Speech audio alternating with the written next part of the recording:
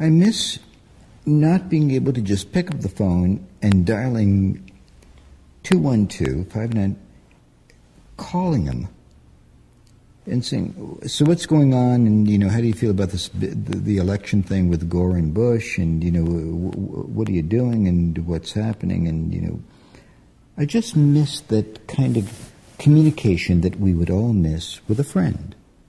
It's not profound. It's academic. I love that ability for us to just communicate as pals. Just the natural interaction, interchange between two people who had something in common to say with each other. I missed a straight answer. I miss a person who talked to me without spin. I miss the absence of somebody who I believe was not a hypocrite or a hustler, but just a man. I miss the love that they had between the two of them, because that was a role model for anybody who ever wanted to achieve that. I'm a guy.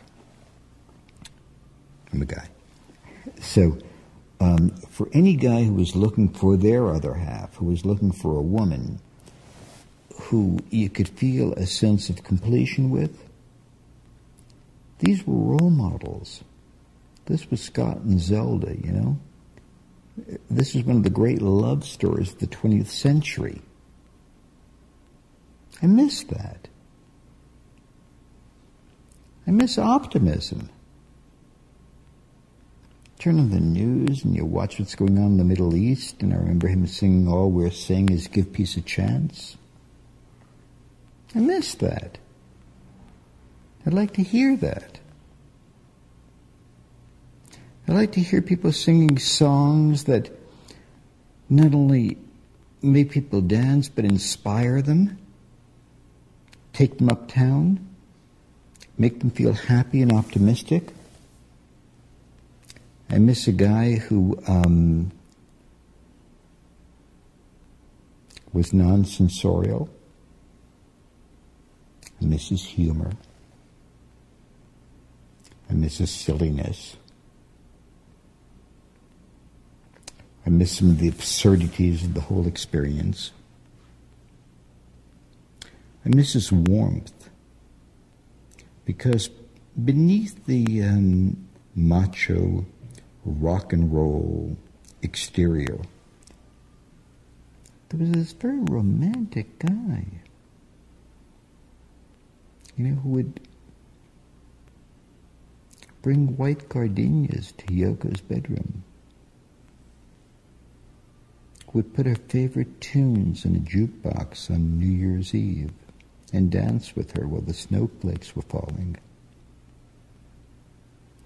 I miss a man who would want to integrate his woman, his wife, his partner in their experience, not to tell her to wait behind the curtain.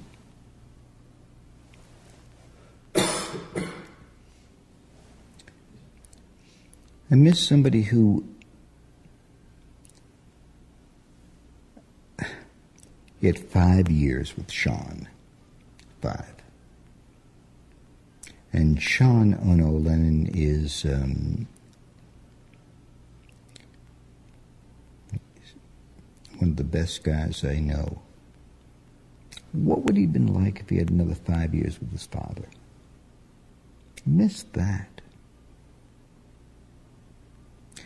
In a time of antiseptic nothingness, I miss his presence on television. I miss his music. I miss his unabashed, optimistic belief in love,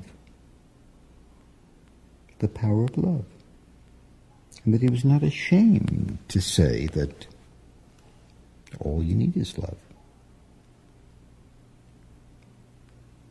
I miss somebody who just spoke the truth as he knew it to be. I miss his warmth and his friendship.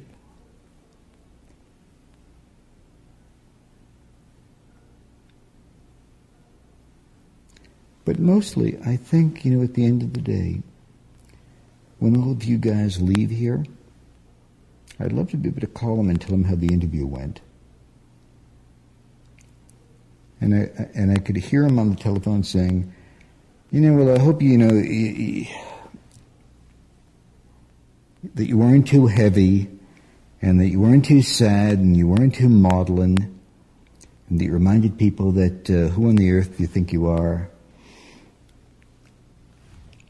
Well, a superstar, right you are, that we all shine on. That I miss him saying that you can imagine anything you want to imagine. Envision the world you want to create. I miss the fact that he was able to take us all uptown. I love that guy. I really love that guy.